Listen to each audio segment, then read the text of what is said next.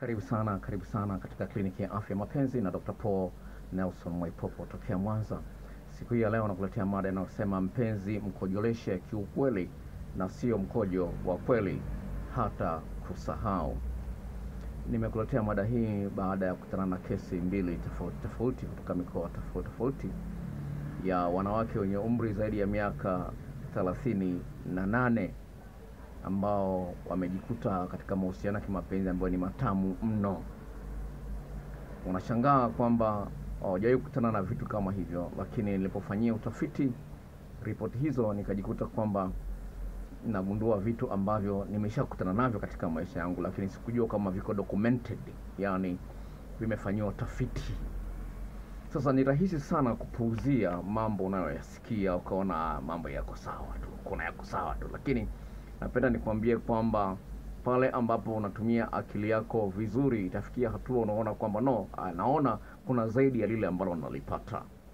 Dada huyu ambaye amefanya utafiti mkubwa sana, yeye kama mwanamke anazungumzia swala hili zima linawakumba hata wanaume vile. Lakini yeye kama mwanamke alipoanza kufanya tafiti hii alikuwa na wasiwasi kidogo. Naomba niasome maneno yake alafu nitakupa maelezo kwa nini nimesema kwamba mpenzi mkojoleshe kiukweli. Sawa, sikiliza. When I started interviewing couple, nitarudia statement hiyo. Asema when I started interviewing couple who had experienced full body climax. Nachozungumzia kumkojolesha kiukweli, yani mwili mzima unapata taarifa kwamba mwanaume amepizi. Yani huyu mwanaume mwili wake unapata hisia nzito sana ambazo asingezipata yasingefanyika yale ambayo nakwenda kukuelezea. Full body climax, yani mwili mzima unapata raha, utamu wa kiwango cha juu, mwili mzima unapata mshituko. Sasa katika tafiti hii utaweza kuona dada huyu anavyoelezea jinsi gani alikuwa na wasiwasi kwamba hicho kitu hakipo, akakutana nacho yeye mwenyewe ndio akajua ngoja nifanyie utafiti zaidi. Asema hivi, I'll take note of description of every type of climax. Sema nikaanza kuangalia kila mtu anapoelezea jinsi anavyofika kileni, nikawa naandika huyu ameelezea hiki, ikiwa ameelezea hiki.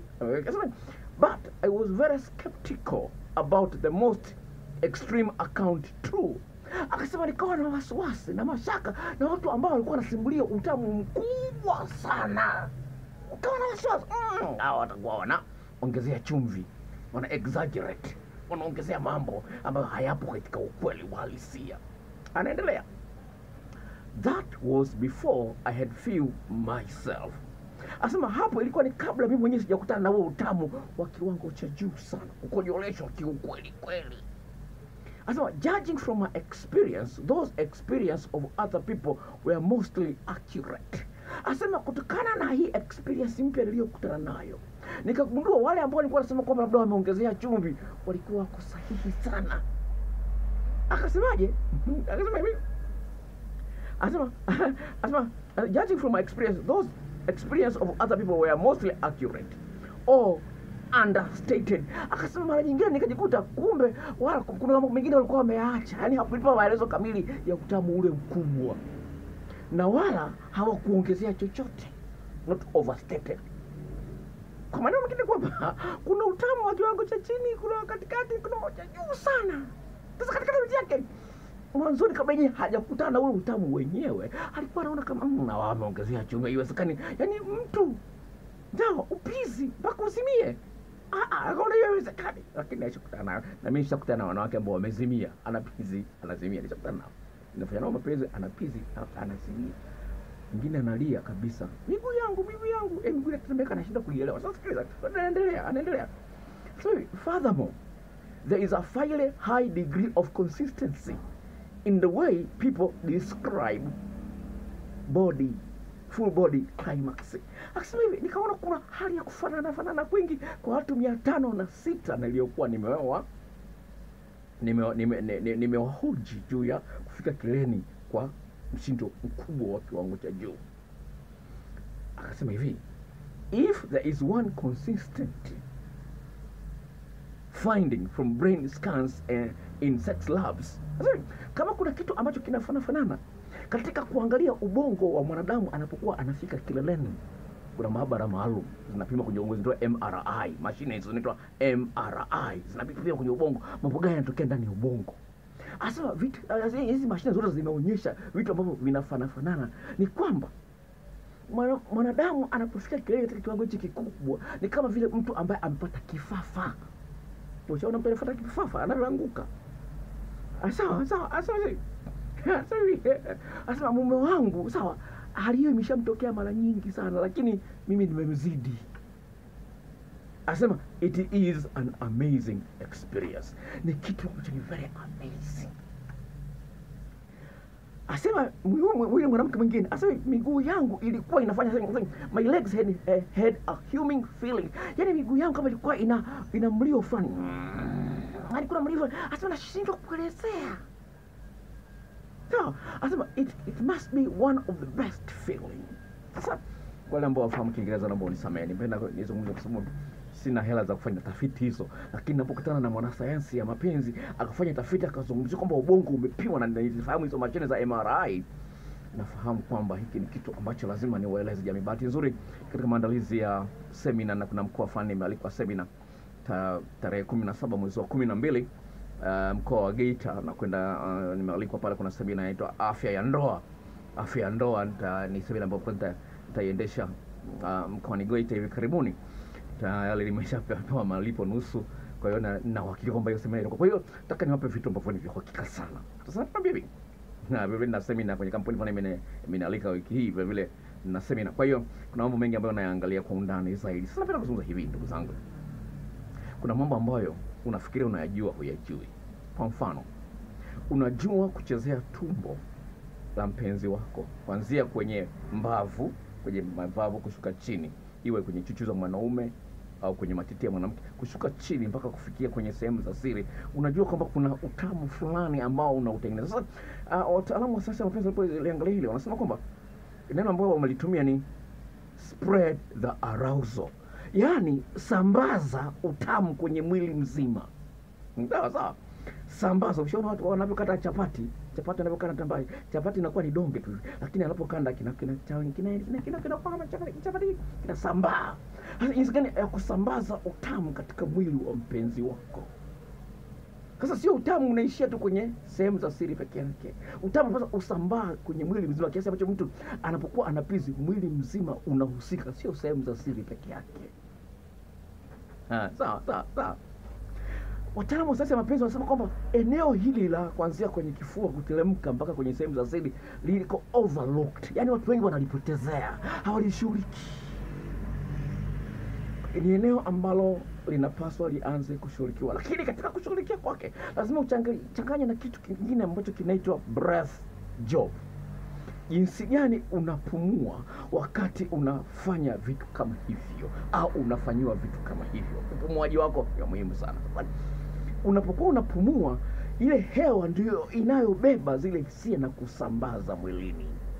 Sikiliza mtaalamu wa sayansi ya mapenzi alivyozungumza hapa. Akasema hivi: for your body to become responsive, you must get your breath work right. Asema, ili mwili wako wote mzima uweze kupokea hisia kwa kiwango cha juu, lazima kuwepo na upumuaji sahihi.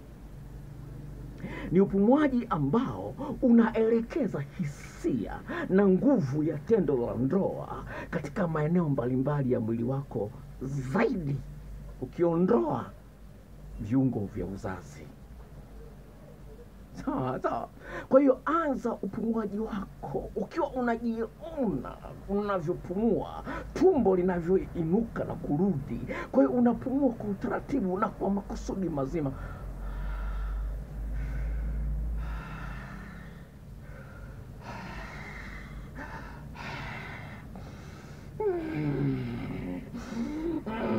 Upumuaji ni upumuaji wenye nguvu ya kusambaza utamu kwenye mwili mzima.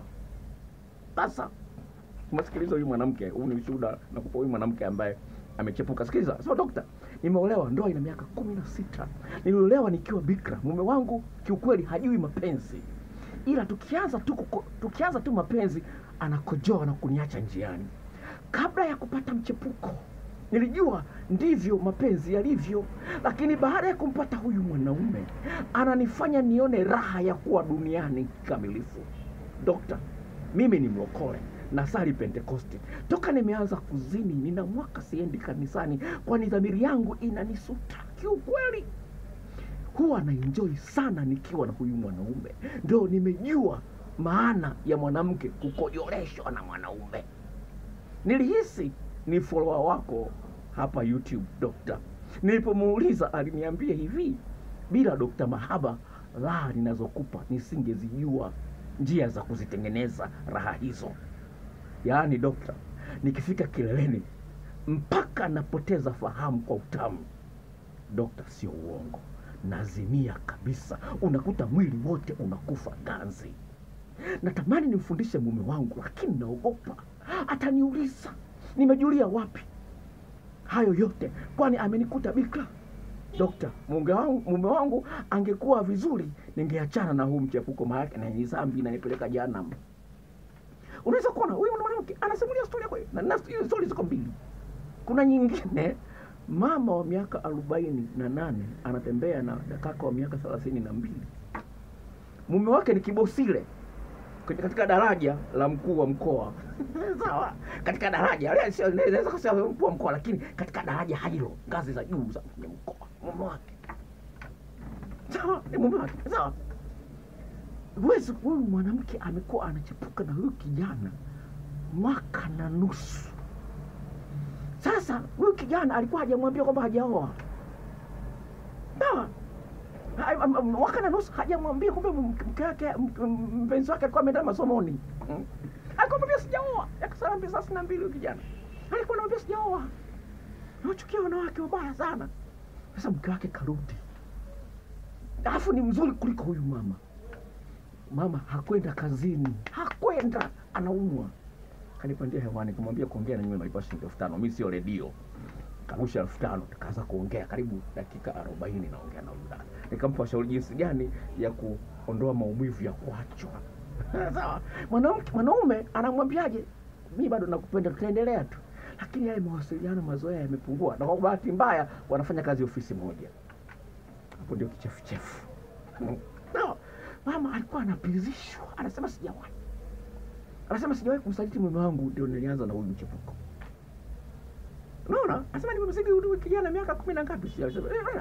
Nimeongelea huyu mama kwenye simu. Sawa. Kwa nini hivi? Wewe ni mwanaume, wewe mwanamke. Ule mpizisho wa kawaida unaouona utakuponza. Sawa, unapizi, unajiona mjanja. Sawa. Unaona mtu, unaona msihi, unaona sawa, lakini hivi unapunjwa.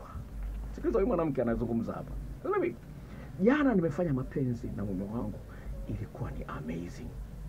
Akasemaje? Sikumpa control. Sawa, nikamwambia usiwe kunishika wala kunibusu wala kunifanya, niache nikufanyie vitu vyangu. Sawa. Akasema tulipoanza kutiana ilikuwa amazing. Akasema siku zote kwa kawaida hali inakuwa ni amazing, lakini hii ilikuwa ni zaidi ya zaidi. Akasema tulipokuwa tunaanza kupanda kwenda kileleni, nikajikuta miguu yangu, mwili wangu unatetemeka. Sawa. Akasema mara nyingi nimekuwa na pizi, lakini sijawahi kupizi mwili wangu mzima ukatetemeka namna hii. Unaona sawa. Sasa hii ni jambo ambalo hujakutana nalo, lakini linawezekana kabisa iwapo utafuata taratibu hizo. Sasa mwanamke ujue, mwanaume ana maeneo 14 katika mwili wake ambayo yanahitaji maandalizi. Na mwanaume ajue kwamba mwanamke ana maeneo 17 ambayo yana misho mingi ya mishipa fahamu ili uweze kusambaza hisia kwenye mwili mzima. Kama nimekumbuka dada mmoja kutoka Arusha alipizishwa na mume wake. Akakaa kwenye kitanda, akasema mume wangu leo umenifanya nini? Ameishiwa. Sasa wataalamu sasa mapenzi wanasema inafikia hatua kwamba hata fahamu zako zinakuwa disoriented. Yaani unashindwa kuelewa niko wapi. Mbinguni sio mbinguni, lakini ni mahali pazuri sana. Unashindwa kujielewa. Hivi mguu wangu uko wapi? Yaani unashindwa kujielewa hata mguu wako ukoje. Kwa sababu ni mshindo ambao sio kawaida. Kwa napenda kumwambia ndugu yangu kwamba usilizike na hali ile ndogo ulionayo. Sawa, usilizike, tafuta maarifa zaidi. Hebu angalia video ambazo nimeziorodhesha hapo chini. alafu angalie jinsi gani unakosa vitu vingi sana. Namba zangu za simu ni 0754 0399 94, 0754 0399 94, 0754 039994. Bye bye.